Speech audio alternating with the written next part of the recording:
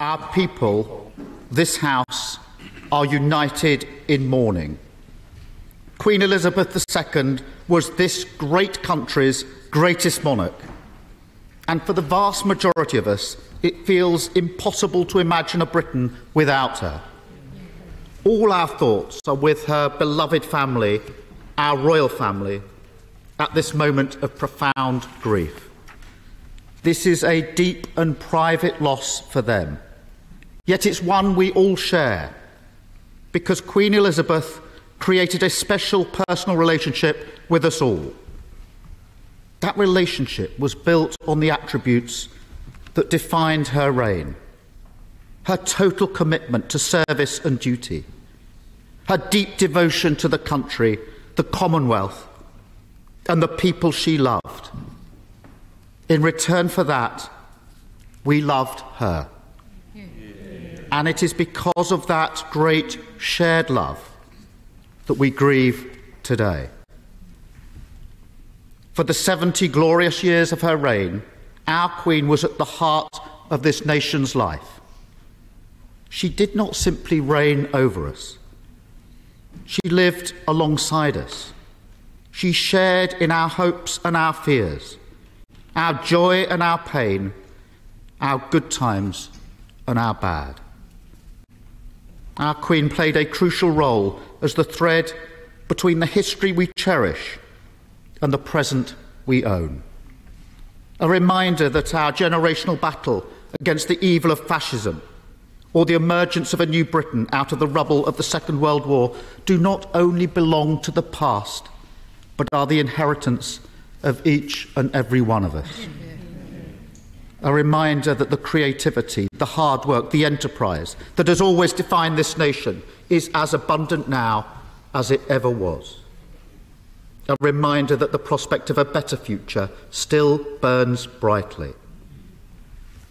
Never was this link more important, that when our country was plunged into lockdown at the start of the pandemic,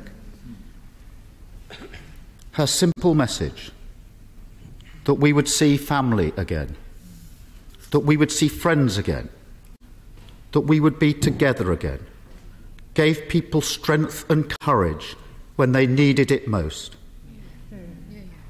But it wasn't simply the message that allowed a shaken nation to draw upon those reserves. It was the fact that she was the messenger.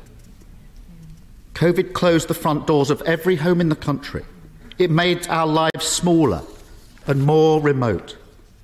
But she was able to reach beyond that, to reassure us and steel us. At the time we were most alone, at a time we'd been driven apart, she held the nation close in a way no one else could have done. Yeah. For that, we say thank you. On the occasion of the Queen's Silver Jubilee in 1977, Philip Larkin wrote of her reign: "In times when nothing stood, but worsened or grew strange, there was one constant good: she did not change." It feels like we are once again in a moment in our history where, as Larkin put it, things are growing strange, where everything is spinning. A nation requires a still point. When times are difficult, it requires comfort. And when direction is hard to find, it requires leadership. The loss of our Queen robs this country of its stillest point, its greatest comfort, at precisely the time we need those things most. But our Queen's commitment to us, her life of public service, was underpinned by one crucial understanding: that the country she came to symbolise is bigger than any one individual or any one institution. It is the sum total of all our history and all our endeavours, and it will endure. The late Queen would have wanted us to redouble our efforts, to turn our collar up and face the storm, to carry on. Most of all, she would want us to remember that it is in these moments that we must pull together, This House is a place where ideas and ideals are debated. Of course, that leads to passionate disagreement. Of course, temperatures can run high. But we all do it in pursuit of something greater. We do it because we believe we can make this great country and its people greater still. At this moment of uncertainty, where our country feels caught between a past it cannot relive and a future yet to be revealed, we must always remember one of the great lessons of our Queen's reign, that we are always better when we rise above the petty, the trivial, the day-to-day, to focus on the things that really matter, the things that unite us, rather than those which divide us.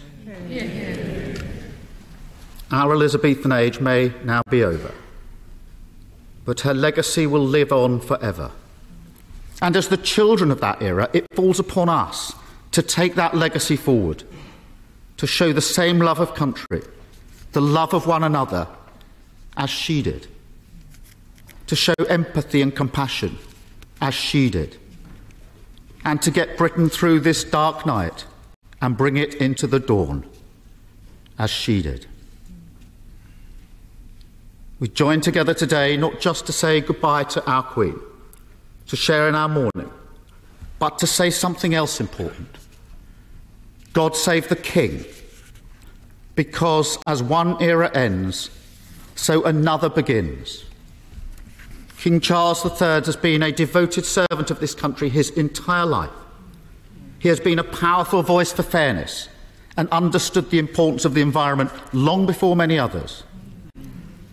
As he ascends to his new role, with the Queen Consort by his side, the whole House, indeed the whole country, will join today to wish him a long, happy and successful reign. Yeah. Mr. Speaker, the emotions we see across the nation today are echoed across the Commonwealth to which our Queen was so committed, in the Church to which our Queen was so devoted, and in the armed forces which she led and her family served. Around the world, people will be united in mourning for her passing and united in celebrating her life. We've already seen beautiful tributes flow from across the world. It will be impossible to capture them all here. But each one is a reminder of the esteem in which she was held, of what she achieved on behalf of her country, of the shared values we treasure. The reason our loss feels so profound is not just because she stood at the head of our country for 70 years, but because, in spirit, she stood amongst us. As we move forward, as we forge a new path, as we build towards a better future, she will always be with us. For all she gave us and all she will continue to give us, we say thank you. May our Queen rest in peace. God save the King.